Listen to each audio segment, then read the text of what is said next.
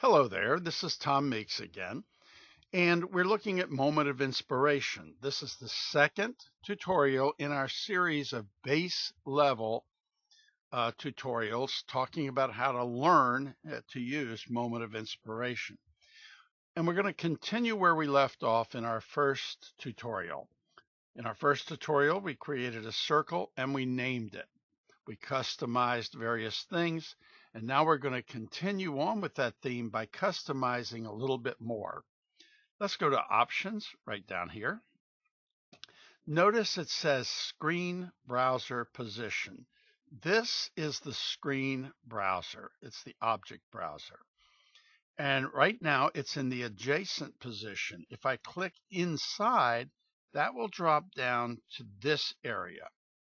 Now, normally, if you had a bigger screen or high resolution screen and you had your form bigger, that would be a good place for it. But in this particular case, it's not really convenient. So I'm going to move it from there. I can also move it to the opposite side right over here.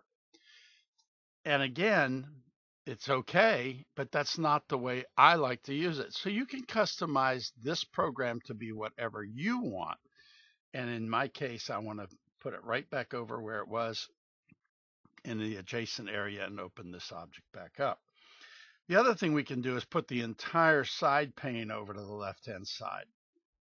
Ready? Okay, now the side panes on the left are drawing areas on the right.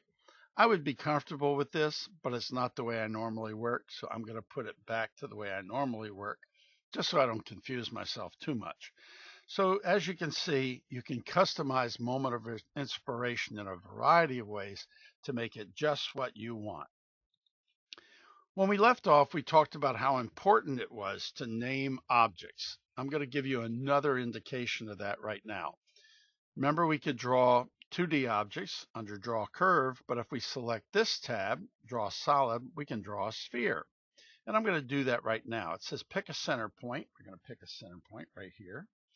Okay, there we go. I've drawn a nice sphere. And that sphere, I'm not going to name at first. And there's a reason for that.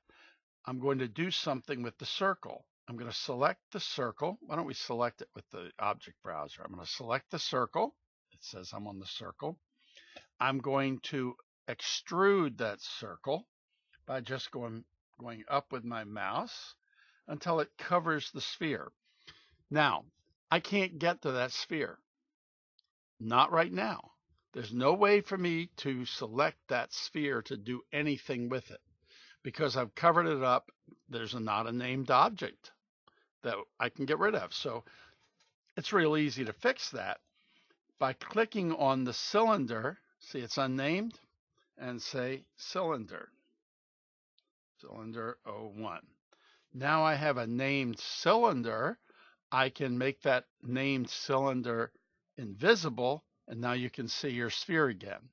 Well, the first thing we want to do once we get to that sphere is we want to click on the sphere and select it. It's unnamed, and now we're going to call it Sphere 1, okay?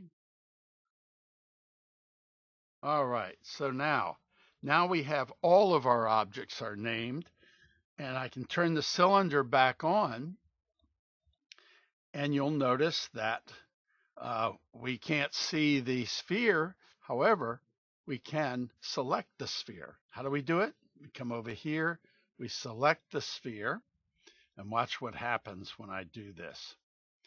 I'm going down here to transform. I'm going to take a line, and I'll just come over here and move my mouse up and down. And you'll see that I had selected the sphere, and I'm aligning the sphere. And now I can center the sphere up on the bottom of that cylinder. That's why it is so important to name objects. You can always get to them. You can always manipulate them. So having done that, I'm going to back out, and I'm going to get rid of all of these objects. And I can do that. Let me go to select all, set all, and I'm going to hit delete. Now they're all gone. Now I'm going to show you another reason why you really want to have a beautiful named system. So let's go back to our drawing curves. We're going to select a rectangle here, and I'm going to just draw a rectangle right here. All right, there we go. Now, in order to make this more than a rectangle, I need to add more points. I do that with this edit. I'm going to say edit, show points. It says select the object for point display. I select it here, and I say done. And now I have this object has points. Well, the first thing I'm going to do is I'm going to name that, and I'm going to name this frame. Okay. So now we have this thing named frame, and I'm going to add points to it. See this corner point up here? If you have that turned off and you make a point, it will, and you move a point, it's going to move it with a curved surface. We'll go ahead and do that. I'm going to put that right there. Now I'm going to pull this back, and you'll notice that when I pulled that back, the surface was curved. It held things in place, but it allowed it to curve. Very often, however, when you want to add points, you want to make a corner point. In this case, I'm going to make a corner point here. I'm going to add another point. I'm going to make a corner point there, here, and here. Now, I'm going to slope this back a little bit, and then I'm going to pull this out. So there we have, let me turn those points off. Here we have a frame, and I'll show you what I'm going to do with that. I'm going to use something called revolve to make a solid object. All right, so let me go to construct, hit revolve, and revolve is going to give me directions. First, select the curve to revolve. I selected the curve. I said done. Then it said pick the axis. Now I'm going to start by picking the axis from the top right here.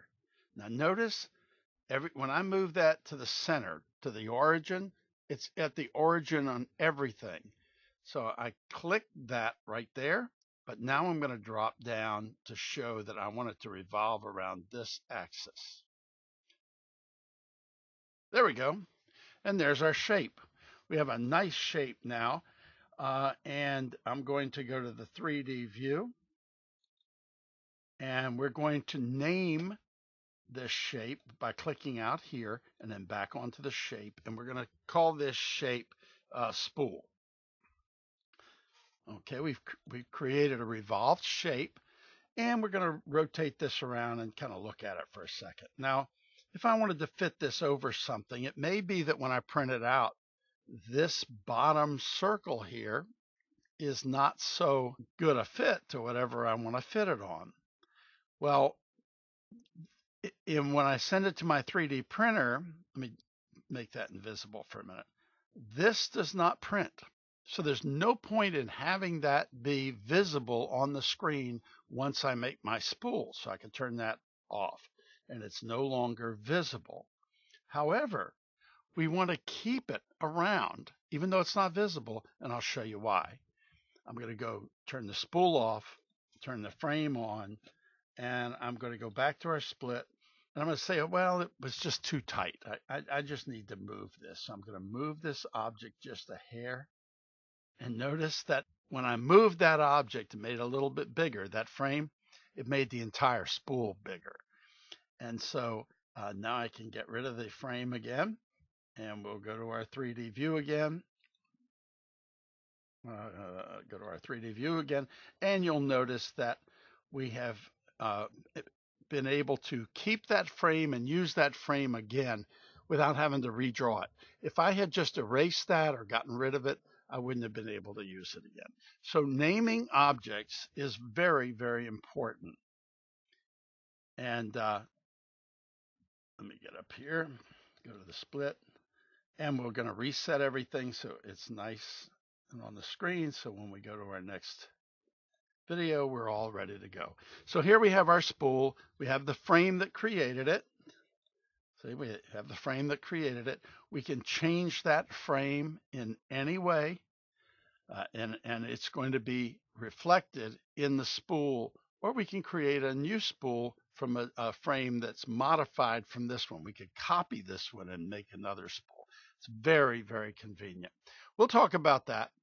I hope this was showed you a little bit about why you should name your objects, because that's the most important point of this tutorial. See you next time.